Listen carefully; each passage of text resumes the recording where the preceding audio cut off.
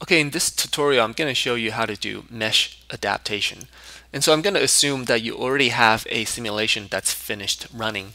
Now, the first thing you need to check is that in your solver file that you used to run the simulation, you have this print y-bar flag set to true. Now, it's usually automatically set like this in most solver files, but you just need to make sure that that's true because you need this y-bar in order to do mesh adaptation. And the second thing you need to check is that your simulation has actually finished running. So in here, I'm setting it to run for 1,000 steps. Now, if the simulation somehow was stopped before this point, then it's not going to work because the y bar is only printed at the end of the simulation when it finishes running. So if you're running a simulation only for the purpose of mesh adaptation, you don't need a lot of time steps. You can probably just do 50 time steps or something like that, and it should be fine. Okay, so we've got our simulation finished running, and it meets these two requirements. Our results are in this folder, and this is on Vivian. So what I'm going to do is I'm going to log on to Vivian, and I'm going to go to this folder, and I'm going to go into where all the results are, where all the restart files are, and then I'm going to type post solver -sn, and I'm going to put in the last time step, which in this case is 1000. I'm going to go -ph -y bar, so this flag prints the y bar. Okay, so I'm going to do that, and now it's printed the y bar into the restart 1000.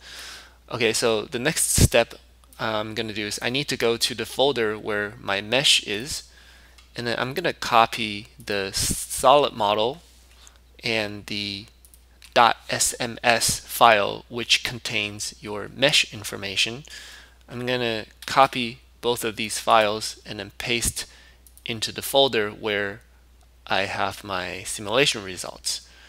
Okay, so once I've done that, the next thing I need to do is I need to modify my adapter script, and you can download this with this video, or you can just type these text into a text file. Okay, so in the adapter script, what I need to do is I need to change a couple things. So here, model file, I need to put in the name of my solid model, which is right here. So you need to put that, and then you need to put the name of your mesh file, the SMS file. You need to make sure these are the same. And then you need to change this number to whatever the time step number that you're using. That is your last time step, and then do the same thing here. And then here's the output, the name of the output file. So at the end, you'll get a SMS file as your result. So you can set that to whatever you want. And then you would leave these. Don't need to change these. The ratio is usually set to between 0.2 to 0.4. So the lower the number you set it, the I guess the higher quality mesh that you're gonna get, but then it's gonna take longer to adapt. So I set it to 0.3, and you can play around with that.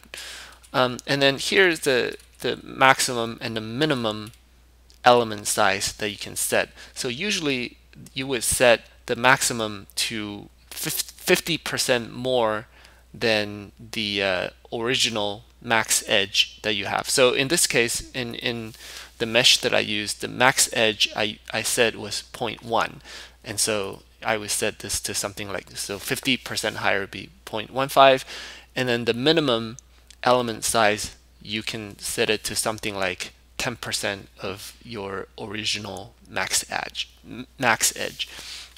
Okay, so set your adapt script properly, and then now I'm gonna copy it into my results folder. I already had one in there, but so copy in there, and then now go back to here.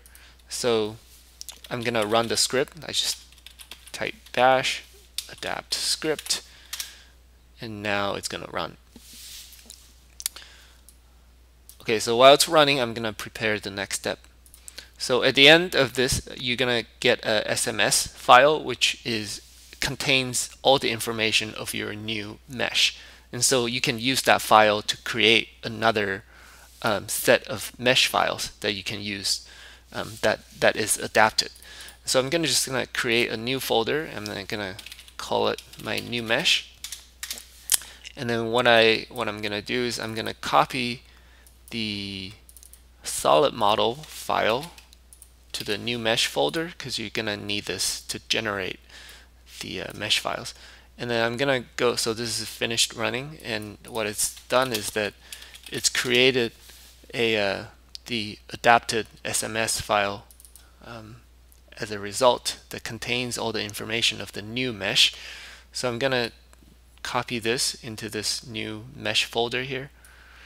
Okay, so now these are the only two files I need to make all the mesh files for the new mesh. So I'm gonna go to this folder and I'm gonna open Simvascular.